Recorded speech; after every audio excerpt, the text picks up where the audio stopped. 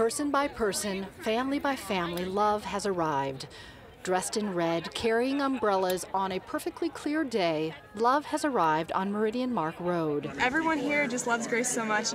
They are here carrying umbrellas of faith. Grace is such an amazing person, and I really want to support her and everything that she stands for. If I was in that situation, I wouldn't be able to be as strong as Grace. They are here to let amazing Grace and her family know they are not alone.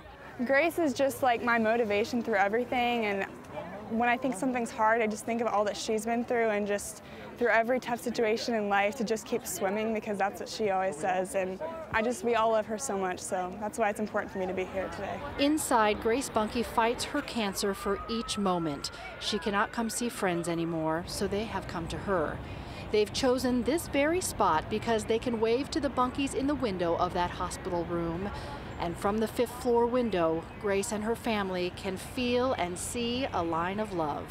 I hope that they feel that they are together with all of us, and that they can literally feel the radiating light, not just from the beautiful sun today, but also from across the street coming at them, and that we are literally holding peace for them.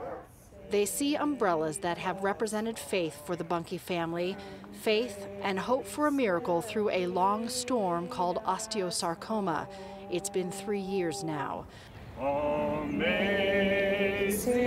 grace, how sweet the sound. So love arrived to surround them with a sea of support and to remind Grace and her family they are never alone.